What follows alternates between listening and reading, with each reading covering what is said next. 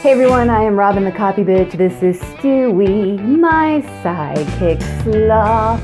And today I get personal. I talk about the story behind my copywriting business name, and I will give you some pointers or advice if you are very new to copywriting and you're trying to think about what you should name your business. You can learn from my mistakes and take what you want from this little story. So my business name is E.T. Robbins Productions, and now it's E.T. Robbins Productions LLC because I recently formed an LLC. I'll do a video about that at some point. So you might be thinking, okay, she's asked the copy bitch, her name is Robyn, E.T. Robbins Productions, what the actual, okay, I gotcha. So here's the deal. I wanted to be a writer since I was like 8 years old. I am the youngest in my family, and I'm closer in age to some of my nieces and nephews. You following this so far? So when I was about 8, 9 years old, my nephew Jason and my niece Tisha were like 1 and 2, you know, learning to talk, that sort of thing. And they had a hard time wrapping their little tongues around Auntie Robyn, and they used to call me E.T. Robbins. And in my wisdom at 8 and 9, or however old I was, right around there, I said, when I grow up, I'm going to use E.T. Robbins as my pen name.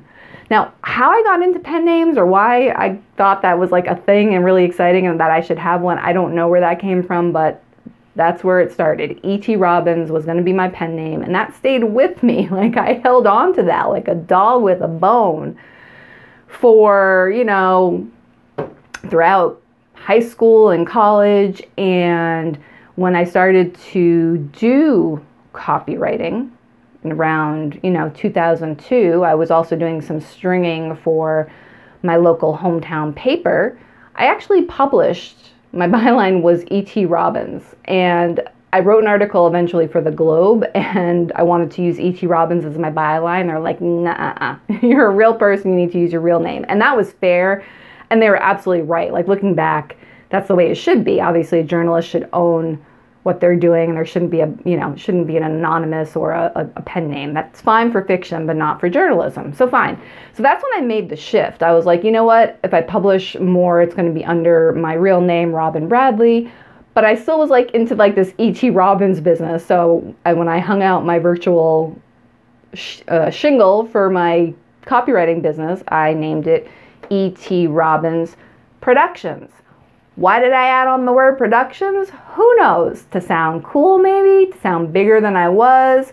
At the time, I was coming off of a stint in radio, so I think I was thinking at the time that I would do voiceover work in addition to copywriting, and maybe, I don't know, some event planning, because I also did some event planning when I worked in radio. So I think I was thinking productions would encompass all of that. So there you go. It's E.T. Robbins Productions is my business name, even though my URL is just etrobbins.com. Are you following this? There will be a quiz. So yeah, my business name's a little confusing, and has it been a hindrance to business? I don't think so. I do wonder sometimes if it has affected people clicking on my URL when I come up in search.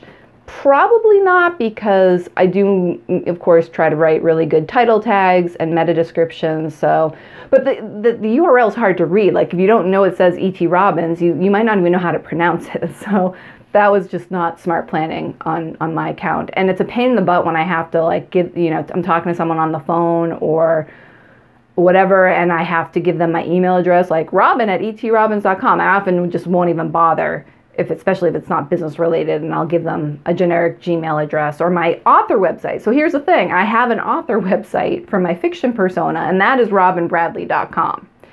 So a few years ago, I revamped my website and had a long discussion with Jeff. Hi, Jeff, if you're watching this, my web designer. And we were thinking about, like, okay, is this the time to like make a change from E.T. Robbins Productions? And we decided not to, just because, I think by this point I had been in business like 16, 17 years, something like that. There was some cachet with the name, limited, and some SEO. It just felt like a lot to do that. So what we decided to do was a compromise. If you go to my website, and I'll include a link in the description, The logo features the name Robyn Bradley much more prominently. It still says E.T. Robbins Productions underneath, but we lead with Robyn Bradley. E.T. Robbins Productions is now smaller. But here's the thing. Since then, like I said, I've become an LLC, so I still need to have E.T. Robbins Productions LLC now on the site more, just because, you know, that's my business entity officially. And then, of course, I have robynbradley.com as my author site. Again, are you following any of this? But it's okay. So what's interesting is I always felt that, like, I'm into storytelling, obviously. I'm a fiction writer, a copywriter. Storytelling is huge in copywriting world. So I was having a conversation with a prospect. This was a few years ago, and he asked me about the origin of my business name, and I told him. And it's an easy story to tell. Like, oh, you know, I have a niece and nephew. I was always wanted to be a writer, blah, blah, blah. They couldn't say Auntie Robyn. They said E.T. Robbins. He loved it. He thought he was charmed by that story. He's like, you know what, that's a really great story, and it's memorable, and it makes sense. And I had never really thought of it that way, and he's right. It is a cute story, and I probably should bring it up more, but one of the reasons why I'm doing this video is to bring it up. So what can you learn from this? There's just a big, long, convoluted video to talk about, you know, naming a copywriting business. First of all, if you're new to copywriting and you're trying to think of a business name, don't get too caught up in it. Yes, a business name matters, obviously, like, you know, Nike and McDonald's and stuff, but you're not Nike or McDonald's. You're just you. You're a party of one who's just starting out. Go with the obvious. Use your name. That can be your business name. Robyn Bradley Writer, boom. Stewie Writer, boom. Like, you can keep it simple. I think most copywriters I know either use their name or they go with the clever writer name, like the Hired Pens, which is a copywriting company in Massachusetts. I love the name. You know, that's clever. You can get what they do. And there are lots of clever ideas out there. Again, just don't get too hung up on it. A name is not going to make or break you. And I think the simplest way to go is using your name. As for a domain, you know, your URL, if you don't own your name, like janesmith.com, see if you can get some version of that, like janesmithwriter.com or janesmithcopywriter.com.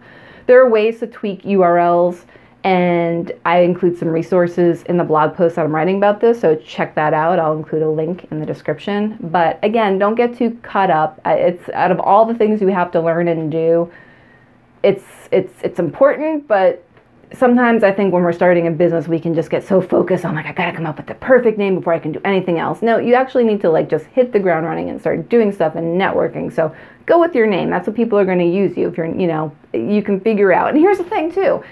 Nothing is forever. You could change it if you wanted to. I'm not saying it would be easy, and it depends on how long you've been in business. It could be a real pain in the butt, but you could change the name at some point. So again, don't get too caught up in it. If you need something simple, just go with your name. If you can come up with clever, great. Just be careful, because some person's clever might be another person's corny or cliche. And here's the thing too, you might come up with the best name ever. I can almost guarantee you it probably already exists, because you're dealing with writers, and we're good at coming up with clever, fun things. But see what you come up with. You might come up with something.